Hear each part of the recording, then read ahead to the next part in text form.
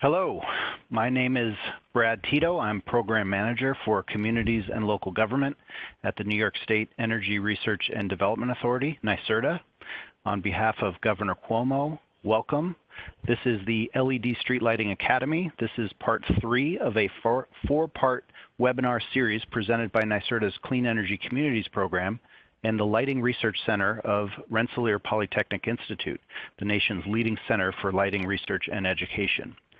Now, the purpose of the Academy is to focus on street lighting technology and lighting design to prepare municipal decision makers for interacting with contractors and the public. This webinar is called Planning for Success, and we'll be talking about planning, designing, installing, retrofitting existing or new street lighting systems. We'll also hear from Jessica Waldorf of the New York Power Authority and become acquainted with NYPA's comprehensive turnkey LED streetlight conversion service and related grant opportunities. Now, converting streetlights to energy-efficient LED technology is helping communities across New York to save taxpayer dollars, to provide better lighting, to reduce energy use, and improve the environment. And today, more than 100 communities across the state have converted hundreds of thousands of streetlights to LED. So if you're considering an LED streetlight project, it's very likely there's a community like yours that's already saving money having converted to LED. And for more information, including video and slides from this and other webinars in this series, please visit NYSERDA's LED Street Lighting Toolkit at www.nyserda.ny.gov/CEC. You will also find an interactive map where you can find nearby communities that have already converted to LED. And NYSERDA's Clean Energy Community Coordinators work on NYSERDA's behalf in every region of the state to provide technical assistance and guidance to help municipalities as they consider next steps with LED streetlights and other high-impact clean energy actions. And you can access all of these tools and resources by visiting www.nyserda.ny.gov/CEC. Now, we're very happy to introduce Dan Frering of LRC to kick off Planning for Success, Part 3 of the LED Street Lighting Academy. But before I hand it over to Dan, if you have any questions, please use the Q&A box in the webinar. We'll have time to take a few questions at the end of this call. This webinar is being recorded. Thank you, Dan. Thank you, Brad. So, welcome everybody. We're coming to you from snowy Troy, New York. Not quite as snowy as those of you to the north of us, from what I understand. So, I am here with Dr. John Bullough. John is the Director of Transportation and Safety Lighting here at the LRC, and he's going to be assisting me to go through this webinar. As Brad said, we're coming to you from the LRC. We do quite a bit of work in this area as well as a lot of different areas, including the health effects of light and lighting for plants and all types of different areas. Those of you who've been on previous calls know that. We also, through this project, are offering technical assistance to cities and towns and villages in the state. So if after this webinar you have questions or you need some help with LED street lighting conversions, then you can contact your regional coordinators and they can get you in contact with us to help with that. So this is the outline for what we're going to present today. First, we're going to talk about performance criteria for outdoor lighting systems. So what should these systems provide? We're going to talk a little bit about calculations. We're not going to get too heavy into math, but talk to you about light levels and things like that. We're also going to talk about how to properly take field measurements. So if you are questioning what your current street lighting systems, the lighting that they're providing, as well as after the new system is provided, how can you check whether it's giving you what you wanted it to. We'll talk about how to take field measurements. We'll also talk about light pollution. That is an issue that people are concerned about with outdoor lighting, and then we'll turn it over to NYPA to talk about their smart street lighting program. So right now I'm going to turn it over to John Bullough, and he is going to take us through the next couple sections of the webinar. Okay, thank you, Dan. We'll start with some of the criteria for street lighting performance. Here in North America, the generally recognized organization for developing recommendations for street and roadway lighting is the Illuminating Engineering Society, or IES. And the IES does publish a number of recommended practices, and the one you see a picture of here is recommended practice number 8, dealing with roadway as well as parking lot lighting. In 2018, the IES consolidated all of its various publications on road, parking lot, residential streets, and other types of areas into a single document, and so that's all found in this particular document. Another guide that's commonly used by mostly by state transportation departments, but also some municipal agencies, is the Roadway Lighting Design Guide, and that's published by the American Association of State Highway and Transportation Officials, or AASHTO. The AASHTO guide actually is based directly on IES recommendations, so there's a lot of similarity in these two documents. And they both have recommendations for the amount of light, the uniformity of light, and some measure to control for glare. It's also important to note that most of the recommendations in these guides deal with what's called continuous designed lighting systems, and that's where the pole spacing for a particular type of road is really optimized to meet those light level, uniformity, and glare criteria. The guides don't have nearly as much to say about lighting that may be installed on utility poles, partial lighting, or retrofit lighting installations where you're using an existing pole spacing from a previous installation. So I just want you to keep that in mind. It's largely continuous lighting that those guides are dealing with. So a common criterion for the amount of light or the level of light is illuminance. And illuminance is the amount of light that's falling on a surface, and it comes in units of lumens per square foot, or foot candles, or in the metric system it's lumens per square meter, which are called lux. And since there are 10.76 square feet in a square meter, 1 foot candle equals 10.76 lux. And we usually round this off to 10 lux to make it much more convenient and easy to convert between foot candles and lux. So illuminance is relatively easy to measure and also relatively easier to calculate. For example, we use what we call the inverse square law, where the illuminance equals the intensity from a light divided by the distance to that light squared, and then that quantity is multiplied by the cosine of the angle from the light, as you see in the diagram. But just remember that if the distance is in feet, it gives you foot candles. If that distance is in meters, you would have lux. Now many and probably most streets, if they have been designed to meet any particular kinds of criteria, have probably been designed to meet average illuminance criteria, the average illuminance along the surface of the road.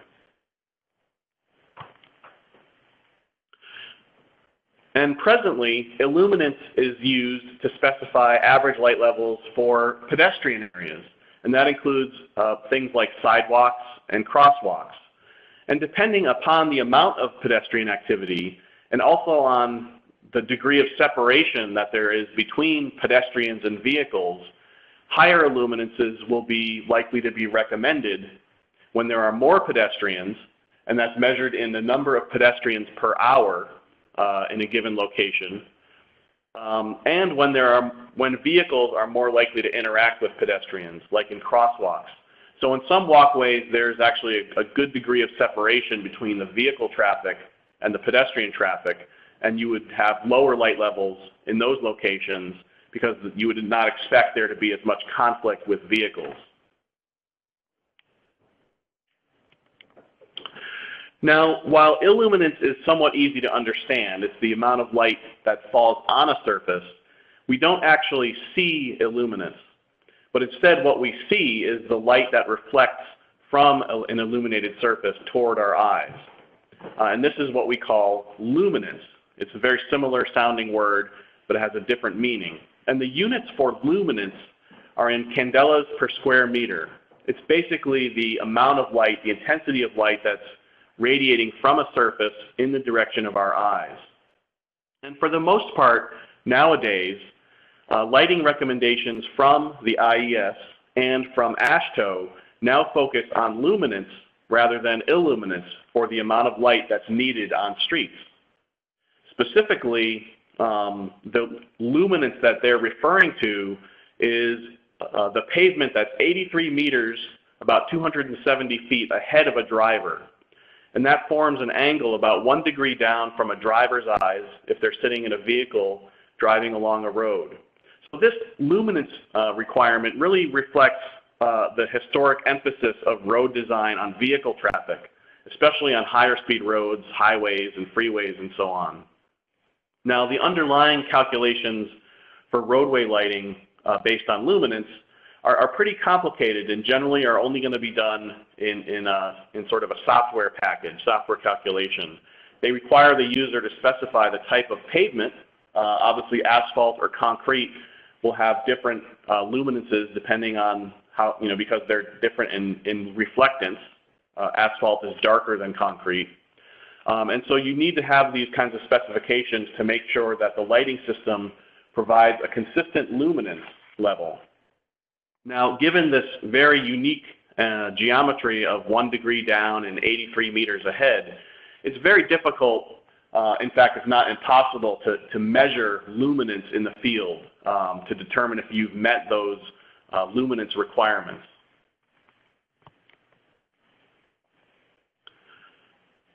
Now, as you might expect, different types of roads that are often classified in terms of their traffic volumes, number of vehicles per day, would be recommended to have different luminances. So, for example, a major road with more traffic could have nearly double the recommended luminance of a local street in a residential area that's going to have lower traffic levels. And as I mentioned, since it's not practical to measure the luminance in a roadway setting because of the geometries that are involved and the distances, the luminance values can be approximated in terms of average illuminance based on the values that you see in here, whether the street is paved with asphalt or concrete. So for asphalt pavement, an average luminance of about 1 candela per square meter is obtained when the average illuminance is about 15 lux. On concrete pavement, the same luminance is obtained with an average illuminance of about 10 lux. So these relationships are helpful if you're trying to confirm whether your lighting comes close to meeting IES luminance recommendations. And we'll talk a little bit later on exactly how you can do those illuminance measurements. So in addition to light level, uniformity and glare are the other criteria that are found in the IES and AASHTO recommendations. So the purpose of uniformity criteria, which is usually expressed as the ratio between the average and minimum luminance of the street, is to make sure that there aren't any very dark areas along the street relative to the rest of the road. So similar to light level criteria, major roads and those with a lot of pedestrian use tend to require more uniform illumination. So they're going to try to control for those dark spots in between the street lights, while local or residential streets, like the one in the picture, are more forgiving in terms of how uniform the lighting should be. They allow a higher ratio between the average and minimum luminance of the road. Now, as I mentioned, the IES and AASHTO recommendations also include criteria for glare, because bright lights in the field of view can cause scattered light in our eyes that acts almost like looking through a veil or a haze. And that reduces the contrast of everything in the field of view and makes things less visible. And there are calculations that can allow you to determine just how bright that luminous veil is and how much it will reduce visibility. But this isn't something that you can physically measure outside on the street. It's a calculation that's done as part of the design process. And it really, again, only applies to these continuous designed street lighting installations. And as I mentioned, the IES and AASHTO guidelines focus a lot on these continuous street lighting systems designed specifically to have, for example, the optimal pole spacing to meet the light level uniformity, and glare characteristics for a particular type of street. Now, in reality, that's not often what we're trying to do or even able to do in many of these retrofit types of situations. In retrofit installations, we're replacing existing streetlights generally wherever they happen to be located. Sometimes that includes on utility poles, and the locations of those poles are not determined by the lighting, but really by the weight of the cables that they're carrying. So the idea is we want to hopefully improve the lighting conditions, save energy, but use the existing locations where they are found. So meeting the uniformity and glare criteria can be very difficult and sometimes next to impossible in these retrofit situations because, again, you have no control over the specific pole spacing. Often the goal would be to try to meet, at least meet the same average illuminance as the system being replaced. And in terms of glare, one thing to keep in mind is that in places like historic downtowns where more decorative kinds of streetlights are likely to be used, like the acorn fixtures that you can see in the picture here, these are usually mounted again on shorter poles, so it's important to make sure that a decision to go with an aesthetic choice of a fixture design for daytime appearance doesn't result in a lot of excessive glare. Sometimes those types of fixtures can contain lamps of relatively high wattage or light sources with relatively high wattage to meet specific light level criteria on the street, and it results in a pretty bright appearance that can be more glaring because those fixtures are going to be more likely to be in the line of sight. Now we'll talk a little bit about how we can at least get a handle on doing some of the street lighting calculations when we're planning new or retrofit installations. Now, most often, these kinds of calculations are going to be done using computer software, lighting calculation software, and there are a number of tools that are freely available on the internet, online. One of those, and illustrated here, is the visual roadway tool. And so you can see a portion of the output of that shows a grid of points along roadway lanes showing, for example, horizontal illuminances on the roadway. Another tool is the street lighting tool that comes from the Super Efficient Equipment and Appliance Deployment Initiative, SEADI, and that initiative is organized by a number of national departments of energy, including the U.S. Department of Energy, as well as from a number of other countries. And both of these tools allow you to input information like the number of lanes that your roads have, the width of the street, the width of the sidewalks, if there are sidewalks present, the pole spacing, the pole height, and photometric data for the streetlights that you want to evaluate. So manufacturers make photometric data files for their products, often called IES files, for this type of purpose. And the software can use those to determine how the light is going to be distributed along the roadway for different types of pole heights and pole spacings and so on. Now, for rough estimation purposes, you can estimate what the average illuminance would be from a street lighting system if you can get a few pieces of information. Since streetlights do, over time, get dim and get dirty, we have to incorporate what's called a light loss factor into this. And typically, people will assume a value of around 0.7 or 0.8, which means that after a few years, a lighting system that's been operating for a while might produce 20 to 30% less light than it would on the day that it was installed. Now, manufacturers also publish what's called a coefficient of utilization, or CU, for their lighting fixtures. And this CU is an estimate of how much of the streetlight's illumination lumens will actually fall onto a street for a given street width. And as a rule of thumb, since 30 feet is a typical mounting height for a functional streetlight that you might find on a utility pole or a light pole, and many two-lane roads are about that wide, that corresponds to a road width of about 1 mounting height. The CU uses mounting heights rather than actual dimensions of feet or meters in determining what the street width is. So that width is given in multiples of mounting height. So a typical 2-lane road would typically be 1 mounting height wide. A 4-lane road would be 2 mounting heights wide, approximately.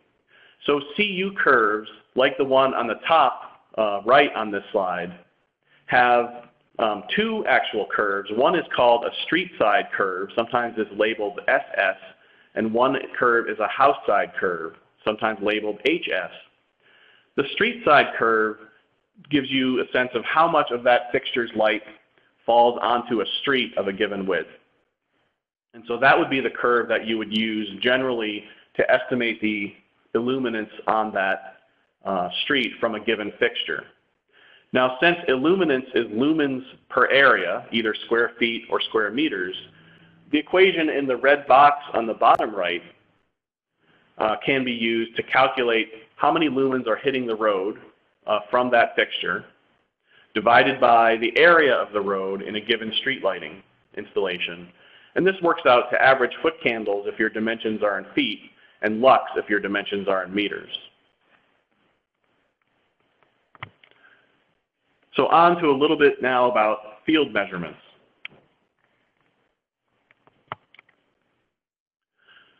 Some communities may want to measure their existing lighting to validate luminaire photometric performance, to provide a baseline for retrofit lighting to meet or exceed, or to confirm that lighting that was installed actually met the specifications to which it was engineered.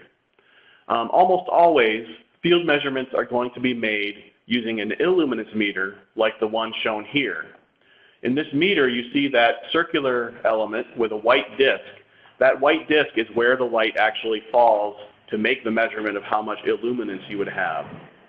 So that disc would be placed at different locations along the road to give you the measure of horizontal illuminance in either lux or foot candles that are falling on that road. But the question now is exactly where and how many measurements do I need to make to have a sense of what kind of lighting I have. So it's important to make sure that there's enough resolution, that there are enough measurements so that you can calculate average and minimum light levels and so on. And so the IES recommends that for a given cycle of luminaires, so you would look at if there are only fixtures on one side of the road, you'd want to measure between from one fixture to the next. If you have a staggered layout where there are fixtures kind of alternating on both sides of the road, you would still want to capture a cycle that covered one luminaire to the next on the same side of the road. But importantly, for a given cycle of luminaires, there should be at least 20 measurements made in each traffic lane. So what's shown in this diagram here is a single lane of traffic. And one row of measurements in a lane should be made about 1/4 of the way across the lane, and the other set of measurements should be made 3/4 of the way across. So each row should have at least 10 measurement points for that cycle, which are shown by the X's in this picture. And it's important to also remember the IES recommends that if those 10 points would be more than 5 meters apart, about 16 feet, then you would have to include more equally spaced points so that you don't have any 2 measurement points that are greater than 5 meters apart. And of course, we have to remember that if our specifications were based on luminance, we could use that conversion between illuminance and luminance that I mentioned a few slides ago to get a sense of what the approximate average luminance would be on this road according to the IES recommended system for calculating that. So now I'm going to turn things back over to Dan, and he's going to talk a little bit about controlling for light pollution. Thank you, John.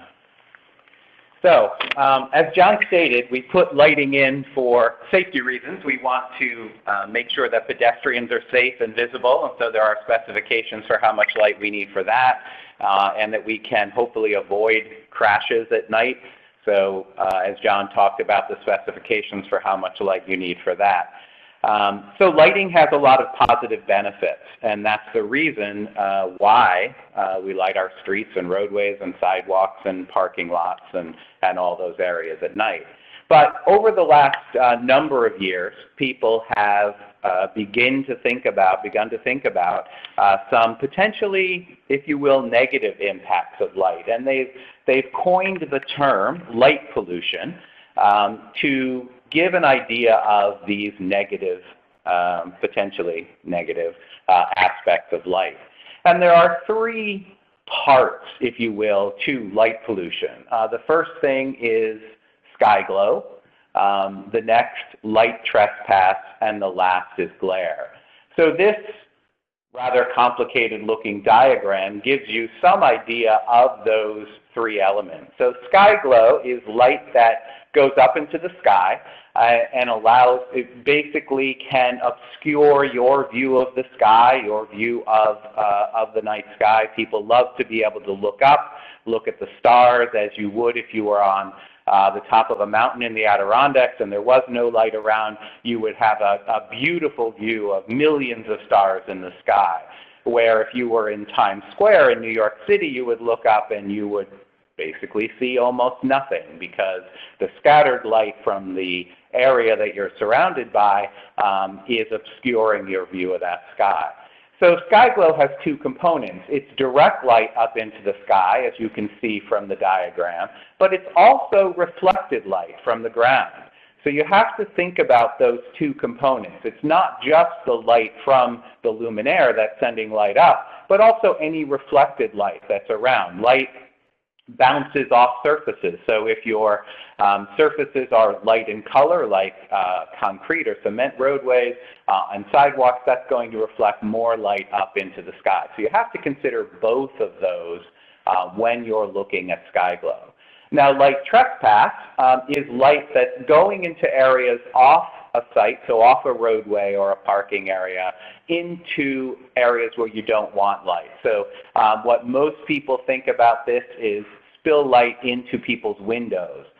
So if you have light that's going behind the luminaire off the roadway, that light does light the sidewalk, which is probably considered a good thing, but it could go into people's windows. So when you think about cities where there is the street, a relatively narrow sidewalk, and then a home or a building that's right up against that sidewalk, that some of that light could go into people's windows. People don't like that. You know, they want a dark room at night, so they have to buy blackout shades. They don't like that type of thing. Also, if people want to enjoy their backyards or enjoy their own property without light, they want to be able to go into their backyards, look up into the sky. We want to control that light that leaves the roadway as much as we possibly can. And we'll talk about some of the reasons why people are concerned about that in the next webinar. There are, for example, some reasons why people want it to be dark at night for health reasons or reasons for their biological rhythms. And then finally, glare. And glare is mainly when you're looking at the particular light fixture. It's a bright source against a very dark background. If you can imagine, if those street lights were on during the day, they're not glary at all. You could look right at them because the surrounding area is so bright. The brightness of that source against that brighter background makes very little or no difference. However, when it is very dark at night, that source becomes very bright. So the luminance of that source against that dark background, the night sky or the night surround, becomes very bright. And so it's usually that high angle light, and you can see in the diagram the word glare zone. And it's that high angle light that people are concerned with. And John talked about veiling luminance, which is a way to calculate that when you're doing your lighting installation, and you want to keep that to a particular recommended minimum. And when you do your calculations, those software programs will help you be able to do that. So when we think of light pollution, it's all of these three elements. It's not just the light up into the sky.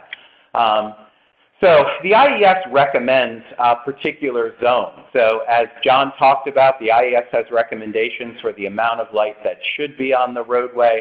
But they also say, well, you know, if you're in areas where we want more darkness at night, then we have to be careful. So we have lighting zone 0, which would be, you know, you could imagine this is, you know, the top of a mountain in the Adirondacks. We want probably little or no light in that area. And then in very rural areas where we have zone 1 and so on and so forth. So you can look at your particular area where your city or town is, or areas within your municipality, and you can say, well, some of these areas are very rural. We probably want very low ambient light there. Some of them are more moderate. And then some, you know, like in the downtown area in the city, I'm not so concerned that I'm in that downtown to be able to look at the stars. I'm there because I want a vibrant space where I feel safe and I can see around me. So you would obviously want a higher ambient light level there. You're not so concerned about the light that might be in a commercial downtown at night. And so the IES has recommendations. Lower zones are expected to have lower light levels. So you can see in this chart to the right-hand side of your screen, lighting zone, well, 0 has just what, you know, basically no light, no electric lighting that's been put there. But when you get into lighting zone 1, for example, rural areas, it says you should have 1 lux, or that's 1/10 of a foot candle if you think in the American system of feet. Very low light levels. And then zone 2, 3 lux, zone 3, 8 lux, and zone 4, 15 lux, or 1.5 foot candles. What's very interesting with the IES is they have these recommendations for environmental zones which limit light, and then they have the recommendations for street and roadway lighting. Sometimes these are in conflict. Sometimes you might have a roadway that has a particular amount of traffic where it says, well, you know, you really should have 10 lux or 15 lux on this roadway, yet it's in zone 2. It's in a relatively rural area, and they said, well, you know, you should really only have 3 lux. So you have to look at the roadway, look at the safety concerns, and look at the pedestrians, for example. Is this an area where there are a lot of people who will be crossing that street? And you may say, well, here safety is going to take priority over limiting this light. So you have to make that decision yourself on, you know, saying, okay, I want this to be more safe. Now there are other things that you can do that might help, that is not just necessarily lighting. So there may be reflective markings that you can put on the pavement where we know there are going to be pedestrians. There's signage where, you know, especially if it's a mid-street crosswalk now, you'll often see that there's a very conspicuous sign that's placed there. Sometimes that sign might even have LEDs on it that are flashing to show the driver that, in fact, okay, well, here is a crosswalk. So maybe I'm not going to put street lighting there, but I'm going to have these other ways that I can have signage or markings of some kind that are showing that this is an area where I have to be concerned for people's safety. So you can think about those things as well. There can be low-mounted light on bollards that might be illuminating a particular area of the street where, for example, pedestrians might be. So think about other things that you can do to make the roadway safe without having to put a large amount of light over the expanse. And we talked about bug ratings, BUG, and that has nothing to do with insects. It's backlight, uplight, and glare. We talked about this on the last webinar where we talked about luminaires and light fixtures. Backlight, light that goes behind the luminaire. Uplight, light above the luminaire, and you can see in the diagram to the right what that means. And then G is glare or high-angled light. So in these different zones, you will have limits on that. So when you look at a luminaire, you may say, well, this is a luminaire that I'm going to use in a zone 1, a very rural area. So my uplight from that luminaire should be severely limited. It should be a very small percentage of light. So you can look at various products and you can say, okay, well, here is the luminaire that I'm going to choose because it has less light that's going up into the sky. So this just gives you another check on trying to limit light pollution or stray light from these luminaires. So if I have a luminaire at the side of the roadway and I know there's no sidewalk at the edge of that road, there's really no reason for there to be any backlight at all. Now there's always going to be a little bit, but you'll be able to use this specification to say, okay, let's look at the percentage of backlight, how much light is going into that zone. I want to keep that very small so that there isn't light going onto other people's property off that road. So all of these tools allow you to make decisions about that.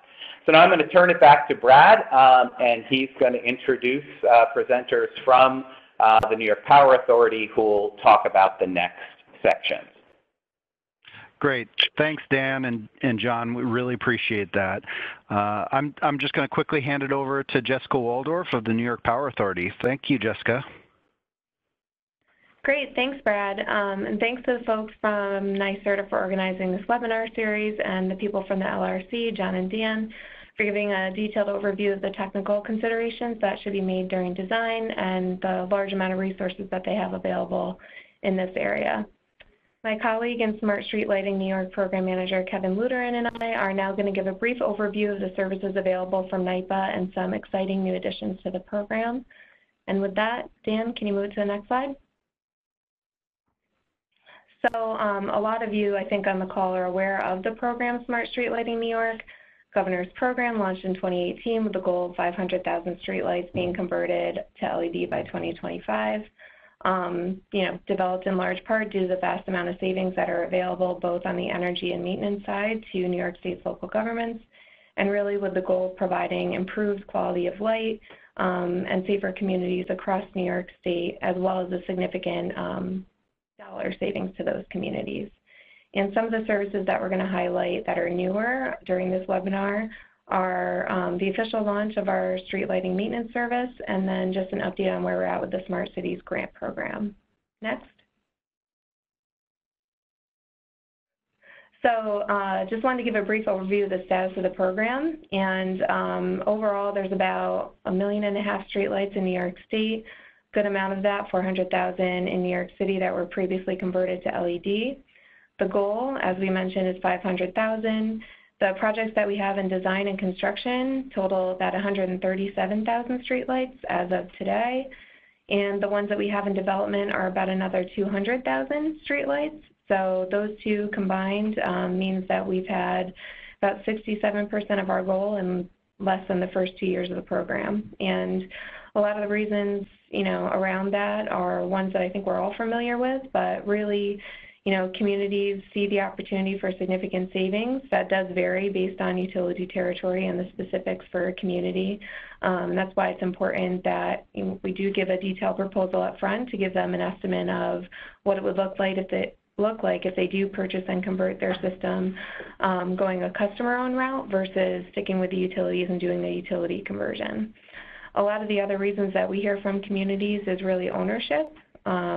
We're constantly in meetings with communities and also, private industry about the technology that's coming down the road and available today in terms of advanced smart cities capabilities for communities. And really, communities owning their system gives them the opportunity to have a say in the way their street lighting system is designed and make sure that they can leverage that to add some additional benefits to their community and new services. Next slide. So this slide just gives an overview of all the different aspects of the program. We do help with the acquisition of the streetlights from the utility, and we help in a few different ways. We help on the regulatory side in advocating for some of the desires and benefits that our customers are seeking through their conversion, trying to make the process as simple for them as possible, and making sure that their voice is heard in all of the rate cases that take place across the state. Then we, and kind of looped in with that, we also can finance the acquisition of the lights from the utility. So our entire project model, being a turnkey implementation model, is that we will handle the project from initial inception, so when they're first thinking of it, all the way through to design and completion, and that includes carrying the cost of the project to the very end. The requirements across utility territories are ever so changing, and so we want to make sure that we can take care of that unknown all the way through to construction completion. And then, you know, once the project's completed, they can either decide to finance with us or bond a project, and we help them, you know, make those different decisions. The other thing that we've done kind of related to acquisition and really procurement is we're authorized under public authority law to handle all procurement on behalf of municipalities, specific to street lighting, and that goes for any type of either energy efficiency or renewable energy project. Specific for street lighting, we already went out with a nationwide bid to procure low-cost materials on the fixtures themselves. We wanted to make sure that we got reputable manufacturers, that, you know, we had good products, and also that we could provide the best price possible to those communities. Cobra head lighting, we have a very, very competitive price, about 30 to 40% less than what they could get on the market. And then on our decorative lighting solutions, we have a wide variety of solutions from various vendors, and really can meet whatever need the municipality is looking for, and want to make sure that we provide them with high quality light. Even though, you know, decorative lighting is significantly more expensive, we're able to get them a good price for those solutions and make sure that it's the right fit for the community. On the design side, a lot of the stuff that the folks from the LRC highlighted, following the IES standard and a lot of the different considerations, are all things that are baked into our design process. And we want to make sure that it's interactive. I think it was John that mentioned, you know, we try to, at a minimum, provide the, you know, best quality light similar to what they have available today.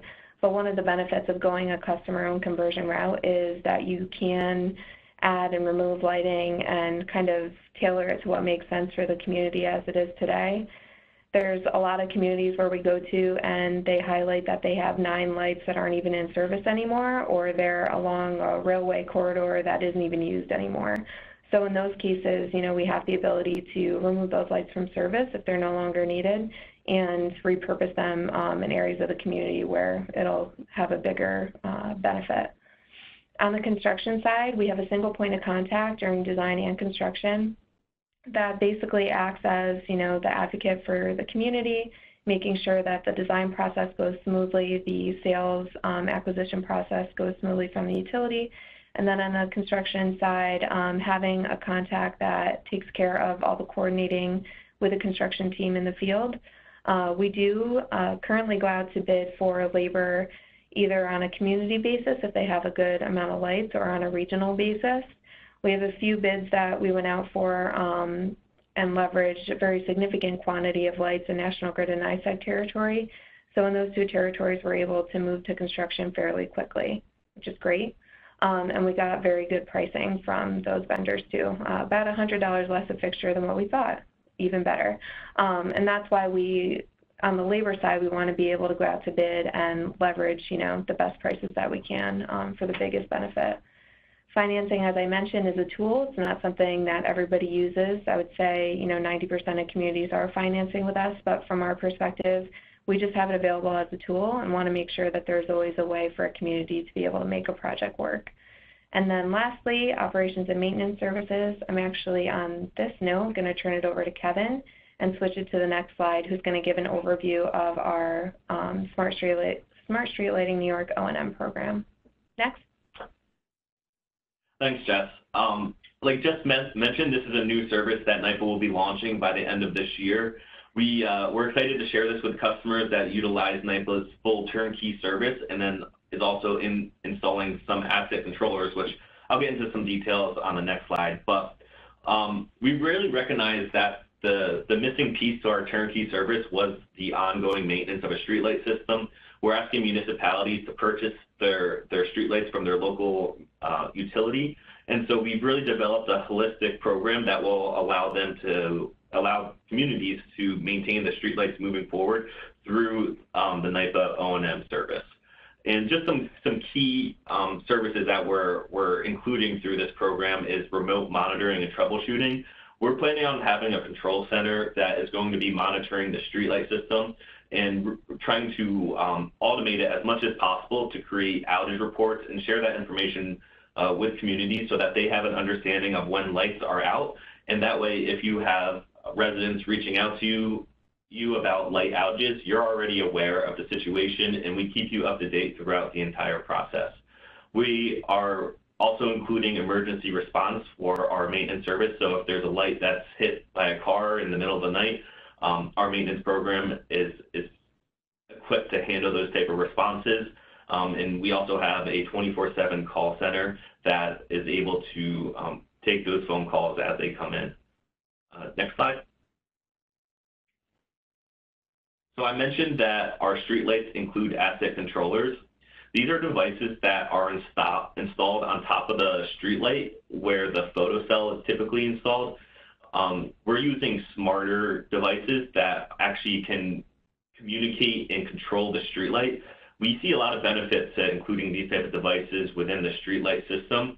One of the largest benefits is ongoing operations and maintenance and insight into your streetlight system. So every single light will have one of these control devices, and you can actually see the current draw, performance, and analytics of the streetlight, of each individual streetlight. That really helps to streamline, you know, how your system's performing and the maintenance program. So as part of the requirement to be part of the NYPA maintenance program, we need controllers installed on every single streetlight so that we can fully digitize the maintenance reporting and response features.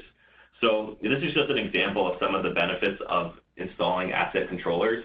You really get a comprehensive map of where each one of your light fixtures are located, and it also provides a detailed list of the type of equipment installed and the characteristics on the streetlight. So for instance, each point you can click, you can tell if it's on a wooden pole with an 8-foot arm and a 75-watt luminaire.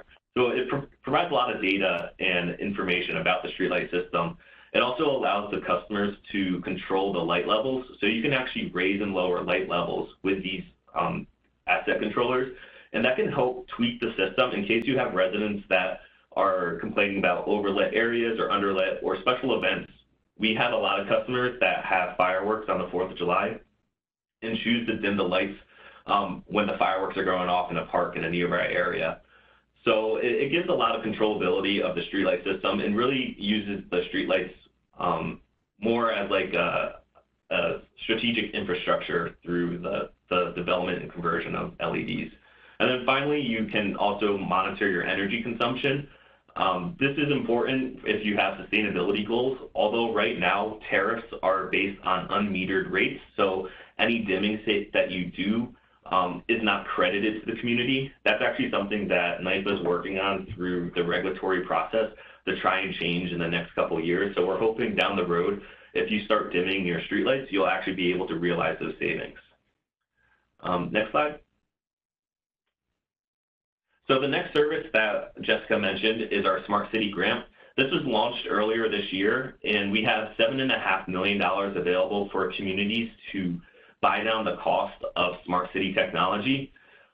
We realized that your streetlights can be considered strategic assets and can really be used to deploy smart city technology to help improve operational efficiency and provide better services to residents. Our program is really centered on 4 main categories, which I'll get into on the next slide. But the table that you see in the slides shows the breakdown of the grant allocation. So based on the number of streetlights in your community, you would be eligible to, for instance, from 0 to 500, get a $20,000 base grant. But if you choose to expand the smart city technology that you want to implement, you can contribute up to an additional $40,000, and NYPA will match that $40,000. So in total, you would receive $60,000 from NYPA to put towards smart city technology. And like I said, that really leverages the streetlight system to provide better services for everyone in the area. And I'll get into more of the technology that's available on the next slide. So next. So like I mentioned, we focus on 4 main categories for smart city technology. They fall into these 4 categories of transportation, environmental, public safety, and connectivity. And each one of these categories have different technology. So for instance, transportation has parking management, traffic optimization to really help with the transportation aspect of your community. You can also link up public transportation and other devices so that they have priority traveling through the municipality. For environmental sensors, we can track rainfall, outdoor air quality, snow and ice detection, so that you can really get some insight into the different environmental aspects.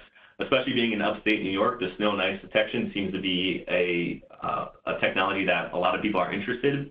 And really the way that works is identify when roads will become slippery or icy from snowfall, and then signal to deploy salt trucks in those areas.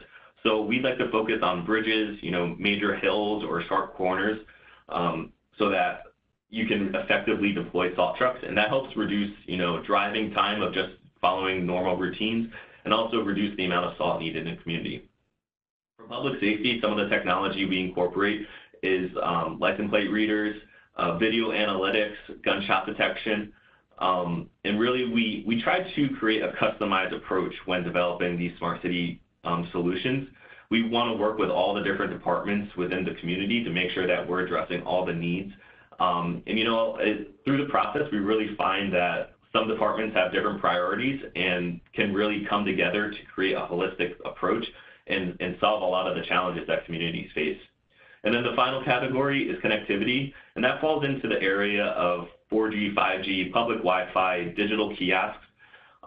We're actually developing a white paper right now to evaluate the different business models and benefits of municipalities pursuing 5G and small cell installations. Once that white paper is completed, which should be in the next couple of weeks, we can share that with you. That can really help create a guide for you to learn better of the opportunities related to 4G and 5G. So that's just a brief overview of our Smart City Grant Program. Again, if there's more information that you'd like to dig into, please feel free to reach out to us, and you can go to the next slide. I think that's it, yeah. Yeah, and then with this is mine and Kevin's contact information. Feel free to reach out to either one of us at any time. And at this point, we'll turn it back over to Brad, who's going to handle some Q&A.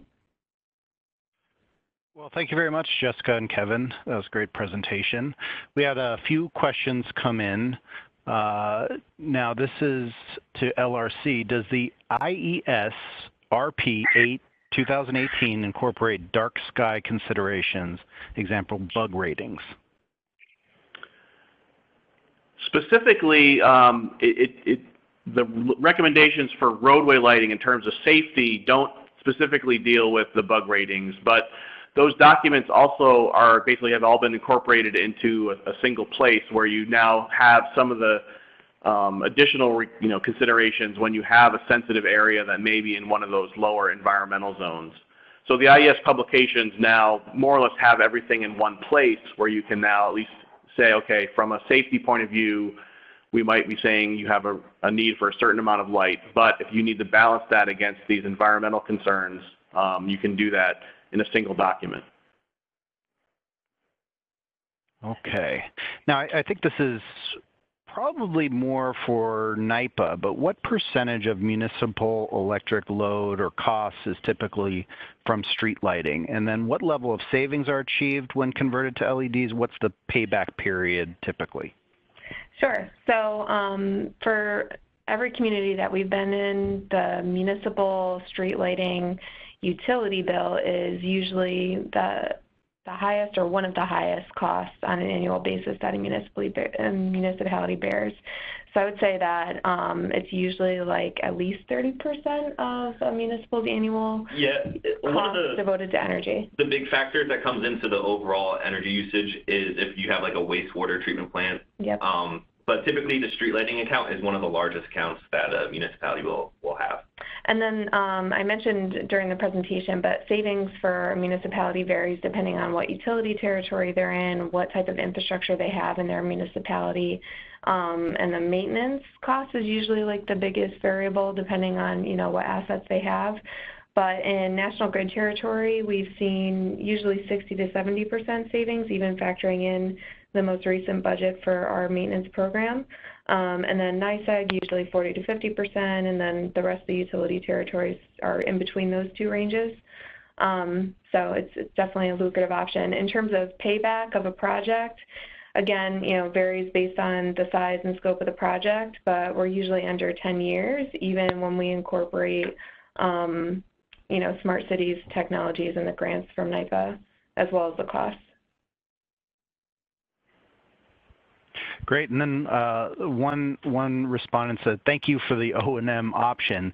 Are the O&M NYPA services available to all communities? Can a community do the conversion themselves and then just purchase the O&M services from NYPA? Do you have to be an existing NYPA customer in order to participate? So for the launch of the maintenance program, we are focusing on customers who use NYPA for the full turnkey service. This is because we will have the knowledge and control of the type of materials that are installed on the streetlight system, and we just want to make sure that we're fully aware of what was done during that conversion process, and that's how we were able to create some pricing structure around that. Through the actual conversion, we are constantly upgrading the wiring and ARM infrastructure. So if you have rusting brackets and things, that's getting replaced through the whole conversion. And then we also ensure that we have appropriate warranties for the materials as well. Yep. Great. Great. And then can streetlight customers get funding, and I'm assuming they're talking about incentive dollars, from both the utility and NYPA? Yep, so the incentive from the utility is the same regardless of the conversion path that a customer chooses. So same incentive available from the utility for the streetlights regardless of whether they purchase and convert them or go through the utility pathway. So yes, the short answer to that is you can get funding from both. And then Brad, I don't know if you saw this question, but another one that's similar about the specifics of financing available. But so NYPA has offered low interest rate financing for close to 30 years for energy efficiency projects. The interest rate is variable in our current model, resets every February. This year it's 2.35% and usually hovers around 2. Since 2000 it's hit 4% once. We usually line up the finance term with the payback of the project and make sure that even as you're paying off the project, you still net a positive cash flow back. So say, your annual payment is $12,000 in financing, you would still get, $1,000 back even as you're paying back the project. And we can be flexible on that and really work with the municipality to make it work for you. The other is that you don't have to, pay anything up front for the financing, but say, in a couple years you want to buy it down or you want to pay it off, you can do that and there's no penalty. It's a, financing provided directly through the Power Authority. We will have fixed term financing available at some point in the next calendar year, but for now, a lot of people take advantage of the flexibility that the variable financing offers. Great. Well, thank you to the New York Power Authority and the Lighting Research Center of Rensselaer Polytechnic Institute. Please join us next time as we conclude the LED Streetlight Academy with People First, the last and final webinar in the series. For more information, including a copy of the slides and video of today's webinar, or to connect with a Clean Energy Community Coordinator, please visit www.nyserda.ny.gov/CEC. And until then, thank you for joining and have a great rest of the day. Thanks.